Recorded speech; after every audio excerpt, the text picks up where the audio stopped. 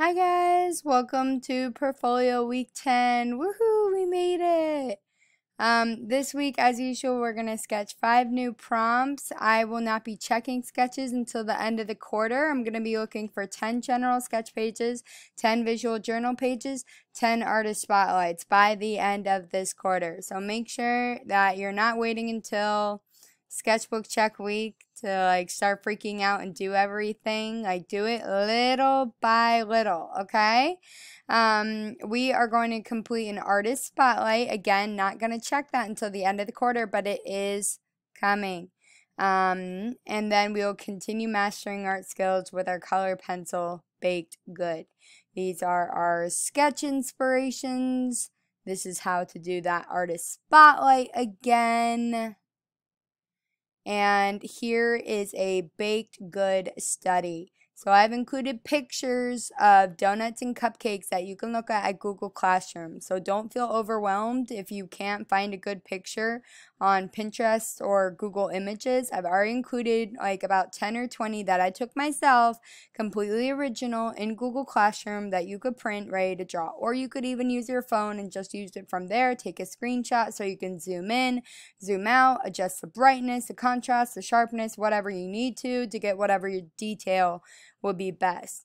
So you're going to choose your reference first. Step 2, you're going to gently draw your outline. Step 3, gently shade. Ogres have layers, onions have layers, color pencils have layers. So really, color pencil is all about building, building, building, building.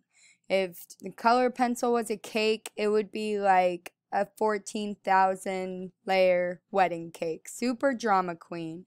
And I'm looking for 3 techniques in your final. I'm looking for scumbling.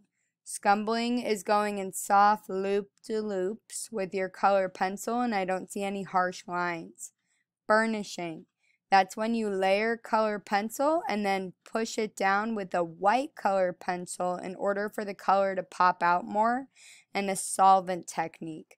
Solvent is when you rub a little bit of nail polish remover or rubbing alcohol. I prefer rubbing alcohol in your final. And the rubbing alcohol will start to blend together some of those colors. Experiment first. I've included a video of a girl that will show scumbling and a solvent technique in her own cupcake drawing to show you how well this can look and some ways and some things to avoid, which I love. This project is going to take us a while.